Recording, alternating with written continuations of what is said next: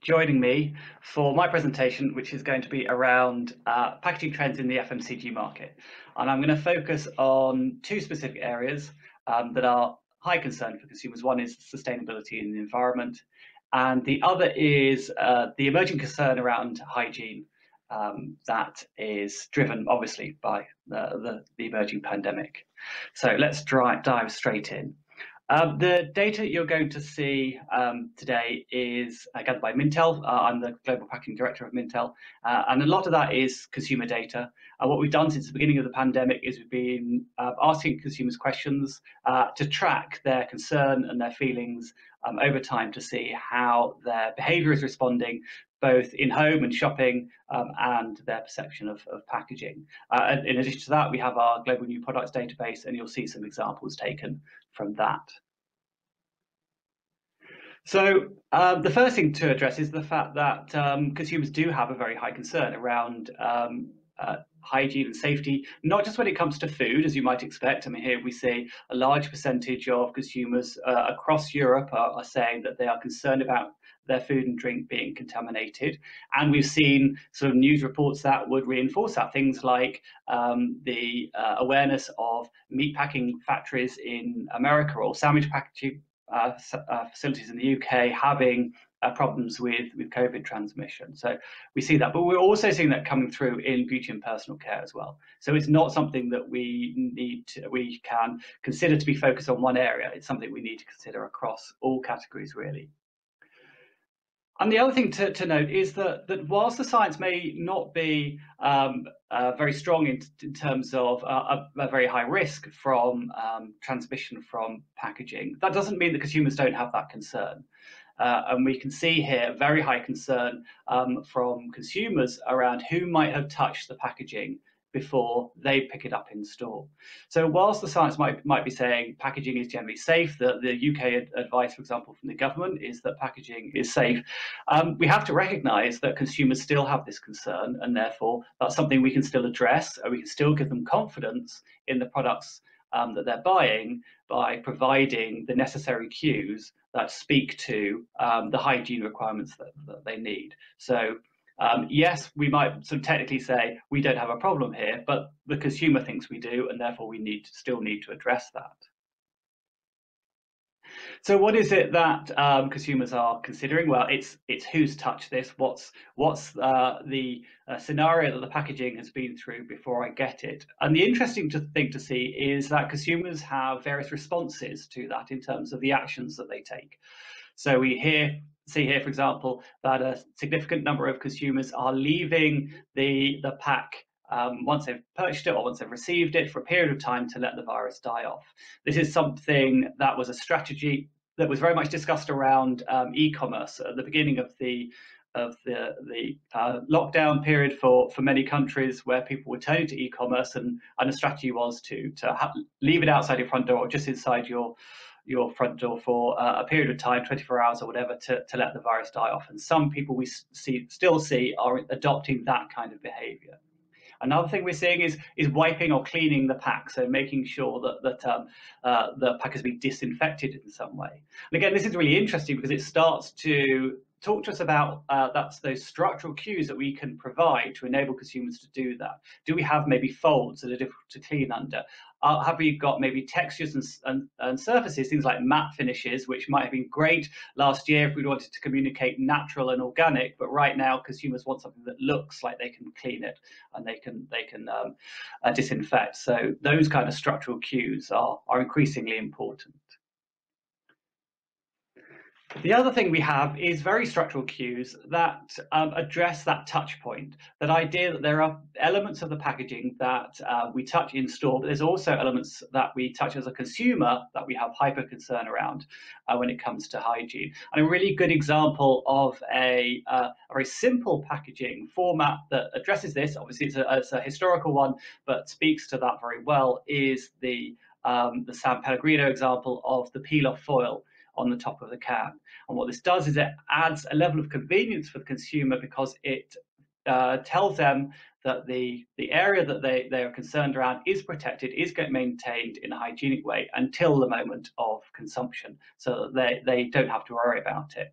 The other interesting thing, obviously, is that this seal is branded. It's another opportunity for the brand to talk to the consumer. So that's more opportunities there. The other thing to note is it doesn't sort of talk about COVID-19, it doesn't talk about the pandemic or hygiene, but it still manages to communicate hygiene. And I think that's a really interesting strategy, because a lot of the times when we're consuming these kind of things, we don't want to be thinking about COVID and etc. But when we're shopping, it is something that's on our mind. So packaging structure that we recognize as maintaining hygiene or maintaining a barrier, but at the same time doing that in a way that we don't talk about. So maybe tabs and peel-off films and closures need to have attention drawn to them through design, maybe bolder colours, rather than through language that talks about COVID-19.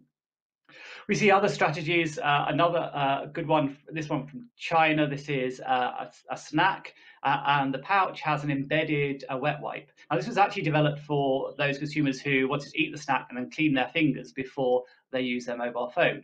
But that strategy of providing a convenience to the consumer to be able to wipe and clean and disinfect really speaks to that action that we saw consumers undertaking.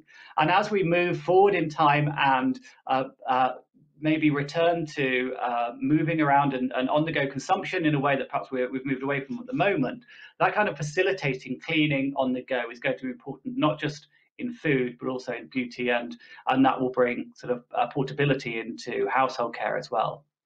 We see things like the airless packaging in beauty that is already really prevalent, now being talked about on pack in a way that takes it away from being about clean label and more to being about protection. So we're seeing a number of strategies using the packaging to talk about the hygienic protection of the product.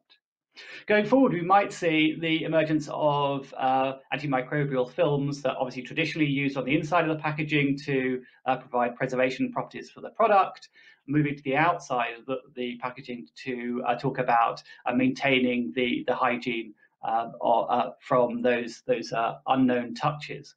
Now, that's something that's emergent and we see a lot of talk about, but realistically, I've not seen any actual launches that take this through into the market. But it's an interesting strategy nonetheless.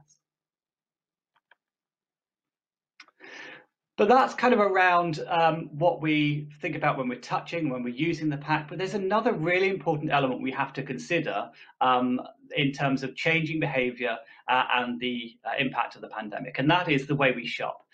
Here we see, for example, that a significant number of consumers are shopping online, and we've seen a really big boost to online grocery retailing, particularly amongst those ranges of consumers and those demographics that perhaps wouldn't have done it before and wouldn't have been tempted to trial there. So the barriers to a move online shopping has really decreased. But the other thing, and even stronger, is this reticence to spend time in stores shopping, to have dwell time in store. So see here that half of consumers are reporting that they're spending less time in store. That might be because we don't want to be hanging around other consumers who may be a source of infection. The other thing is that there's a social pressure there. We know that sometimes there's queues forming outside of stores because you have to limit the number of people in there. So we don't want to squander the valuable time that we've been given, and we don't want to force others to wait longer. So there's a social pressure.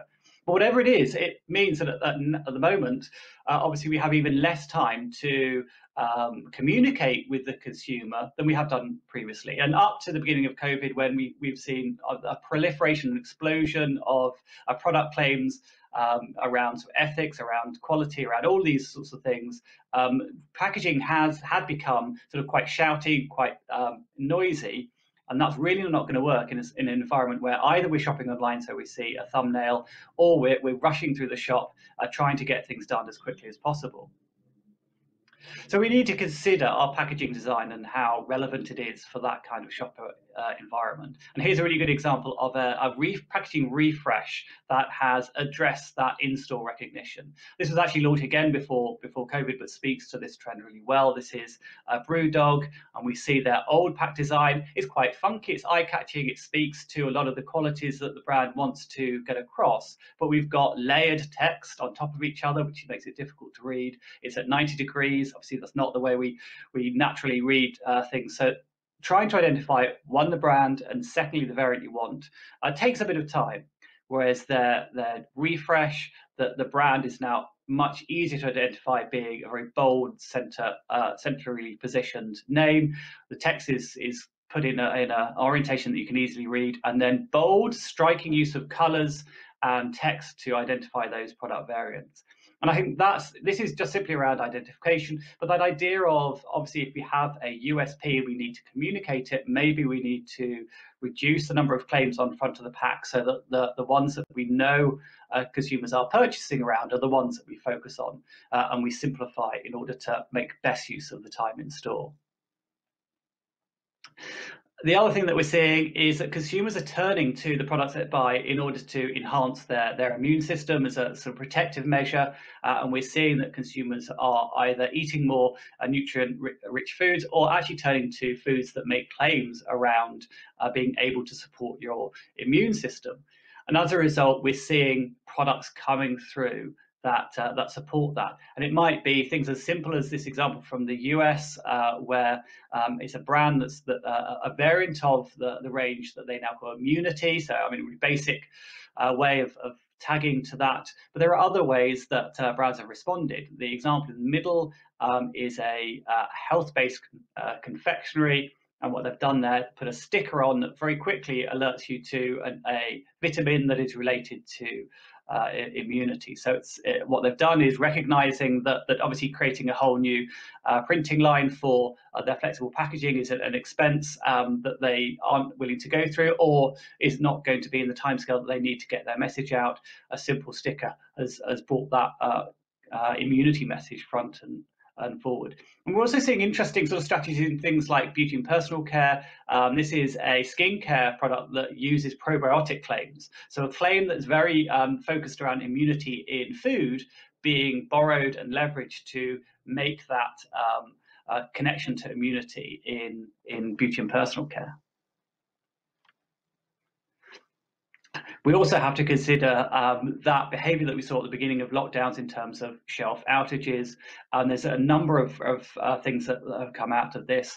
One is obviously a concern and a willingness to stock up from consumers. But the other thing interesting that we've seen is this has driven a real big concern about food waste. I think that if you're concerned about getting hold of food, then you see much more value in the food that you have in your cupboard. So we're seeing a really big rise in food waste concerns, and therefore packaging that can provide either things like portion packs, which preserve the rest of the pack until you're ready to consume it. Things like that are going to resonate quite well at the moment. And linked to that is we're seeing this reappraisal of sort of packaging formats that deliver a long shelf life. We're seeing consumers returning to tinned food. We're seeing consumers saying they want more premium products or a greater range of products in some of the pack formats that we see in centre of the store. And this, whilst at the same time we're seeing consumers spend less time in store, their footfall has changed from maybe going around the edge of the store to the deli to the bakery to those fresh areas. They're also revisiting the centre of the store, those longer shelf life areas that were perhaps in decline before COVID. And there's an opportunity here for us to re-premiumize some of these pack types and to challenge conceptions around nutritional quality of some of these. I want to move on to, in the remaining time we've got, look at sustainability. Now, we know that it was really, really big before COVID in terms of a really strong consumer push against particularly plastic as a result of concerns around ocean plastic. We have seen some element of mitigation from consumers. We see consumers saying that actually right now maintaining hygiene is more important than reducing plastic. So in the case where plastic does offer that hygiene benefit, then I'm prepared to essentially give it a bit more of a free pass. But people are still looking for responsible packaging, and people are only saying plastic has a free pass where it does deliver on those hygiene benefits. This isn't to say that consumers all of a sudden think that plastic is an okay material. So we need to recognise that.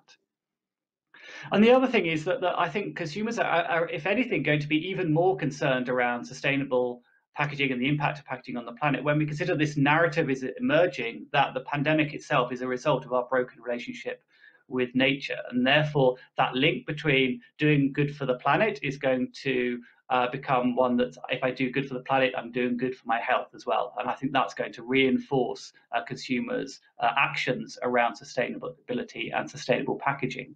And the other thing is we've not seen microplastics and plastic pollution exit the news.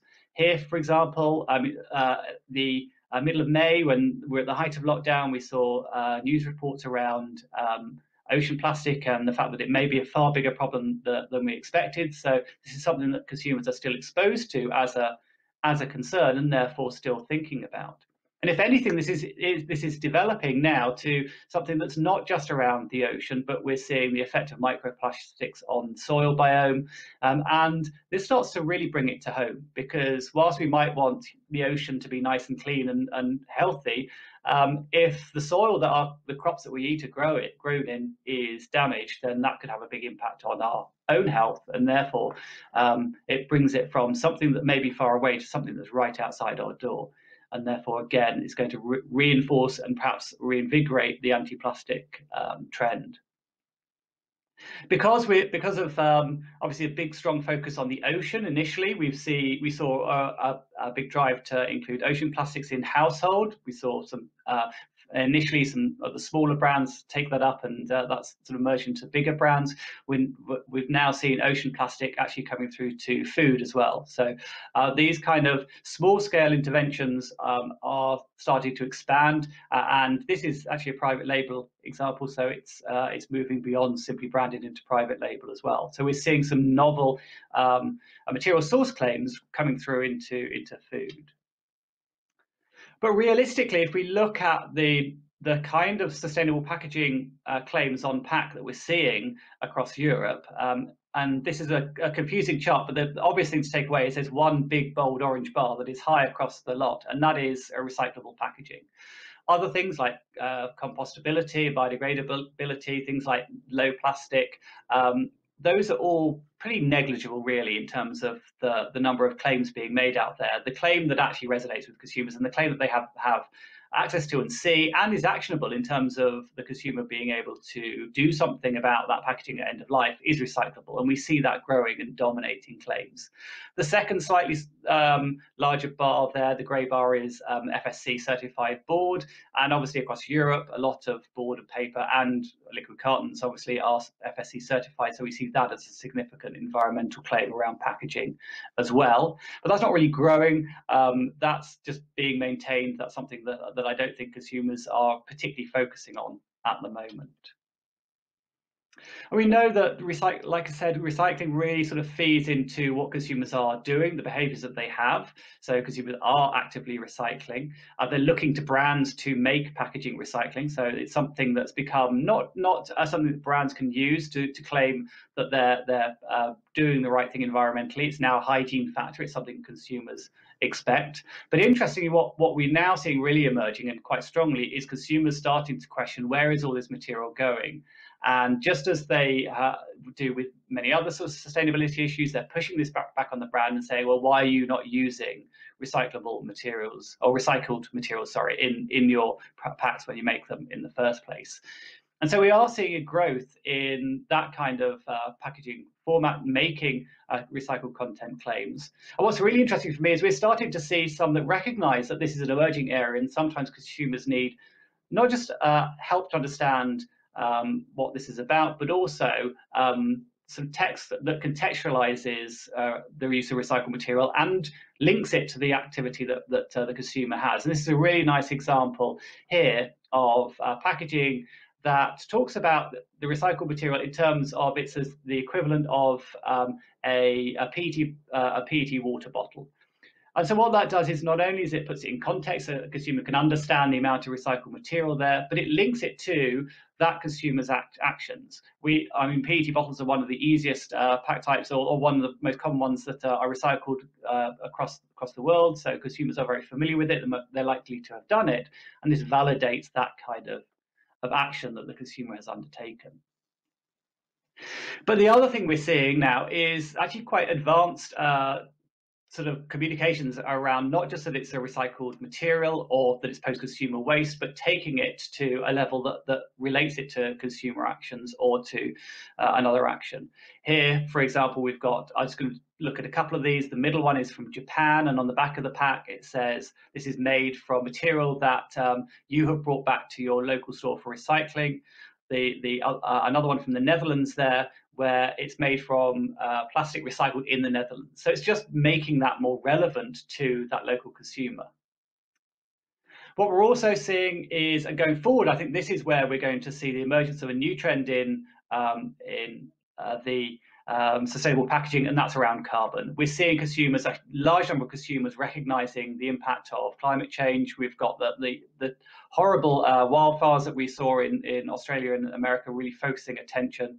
And as such, we're seeing a real growth in carbon claims on pack as brands recognize that consumers are looking to brands to respond. And we see some quite bold things like Brewdog again now claiming to be carbon negative. And I think shortly after they announced this, Google also announced that they were going to go the same way. But I think what's really interesting is how we can link some of that emerging concern around carbon to existing concerns. So this is a really interesting example where the use of recycled plastic is being linked to a lowering of carbon footprint. So it's taking existing sustainability actions, but then explaining them in terms of the carbon impact. The other thing that we need to be aware of is that not all packs are created equal when it comes to carbon, and whilst this might benefit some, it could also damage other pack types. And here, for example, we see a plastic pouch that makes a claim that by being a lightweight plastic pouch, it has a lower carbon footprint than an equivalent metal can. And so that's a potential threat to some heavier, more energy intensive pack types to maybe look at the routes that they take in order to have a reduced carbon story that can resonate with consumers. So just to summarize, I mean, hygiene, obviously really important, but it's structure and it's visible structure that consumers are looking for. When it comes to plastic, people are not necessarily now looking for elimination of plastic because there's a realization that it's everywhere, but people are looking for responsible plastic. So only use it where you have to, and where you're using it, make it recyclable and increasingly include recycled content. But going forward, the thing that consumers are going to increasingly be looking for is an explanation of carbon so that they can measure and see their own impact of their own carbon footprint. So thanks for that. I think we've got some time for some questions. So pass back to Josh. Benjamin, thank you so much. I have a lot of questions, and I noted down a lot of questions. And every time I noted one down, you then answered it. So it was a very complete presentation. Thank you so much. And I think you're sort of creating that framework of, okay, we have hygiene, we have sustainability, and then moving into carbon. I think it's very much in line with what we are seeing on the event I run here in Paris, which is related to beauty and perfume market in particular, and other areas of the luxury market. So yeah, I recognize a lot of what you're talking about in the world that we're seeing. Thinking about hygiene, are there particular areas that you see being impacted? And what I have in mind is, I'm very concerned at the moment about food service packaging, and my ability to buy something from a shop and eat it or drink it or whatever. But clearly there are other areas. Do you want to maybe dig a little bit deeper into that? And I can address that. I mean, the thing that we've seen in terms of concern around hygiene at the moment are quite general, but I think you're right that those will become a little bit more sort of targeted as our behaviour changes and as we start to return to doing some of the things that we did before. So you're right that on the go kind of moment, that consuming direct from the shop, that the impulse kind of things that we buy, those are the ones that will have a greater requirement for sort of hygiene delivery. At the moment, what we're seeing is an increase in at-home consumption of the things that you would normally consume on the go. So consumers are saying, I'm snacking more in the home than I did previously, because essentially I'm replacing the snack I might have had on my commute to one I'm having at home. Or what I'm doing is I'm treating myself in the evening to something that relaxes me because I wanted to de-stress. So we're not seeing really a decline in consumption of some of the things you might consider a little bit more on the go, but we're seeing a change in usage. And so the way we deliver on that at the moment might be, okay, consumers are, when they're shopping less often, they're shopping a multi-pack. So that's quite easy from a hygiene perspective. You take the multi-pack packaging off the outside if you're really concerned, dispose of it straight away. You've got that. But going forward, you're right, we're going to move to that on the go, buying single units, particularly if I'm going into a store and I'm buying it and consuming it right then. That's where the concern is going to be. The other thing we've got to consider is the way consumers use things sort of in the home. Are they things that, I mean, we've got a lot of store cupboard staples that people are buying that they might be putting in their cupboard, leaving for a while. Those are going to be low concern. So it's the slightly fresher things that they're going to be consuming more quickly. So that's, again, maybe a slightly more focus on chilled items. That will be where consumers have that greater concern. So it's going to be sort of across the board, and even, I mean, who knows what the future, and I don't have a crystal ball, but I think that concerns around hygiene are going to be with us for some time, because they are becoming innate, they're becoming ingrained, and that level of concern is not going to drop away anytime soon. And indeed, I mean, we've been tracking concern throughout the whole period, and it doesn't show any sign of being assuaged. Yeah. Okay. And related to that, I was going to ask as a follow-up, how do you see this conflict between sustainability challenges on one hand and hygiene challenges on the other? You know, what do you think the end game is on that? And we've probably been talking about end games in packaging for 10 years and never got to one. But yeah, I mean, the thing is that we've been struggling to find packaging that is both sustainable and delivers on consumers' needs the whole time that I've been working in packaging. As you hinted at earlier, I've been around a long time, so it's nothing new, and we still haven't got there in terms of, you know, we have a packaging environment that doesn't impact on the natural environment. So I think this is just yet another challenge that we need to face. But the benefit is that we have consumers who are on our side. They want to do the right thing. And as I said before, when it comes to plastic, for example, as a material, they're seeing that and they're saying, yes, I'm less concerned about it as a negative, but at the same time, I'm still wanting it used responsibly. So I think we just simply have to add it to that list of things that need to be ticked alongside sustainability, because we still need resealability, we still need convenience, we still need to communicate flavour and the branded benefits, because without those, I mean, there is no market. Without many of those, we get massive food waste, and obviously we increase sustainable actions inactions that way. So I think it's simply something we have to absorb, we have to recognise, and we have to make it part of our sustainable innovation funnel.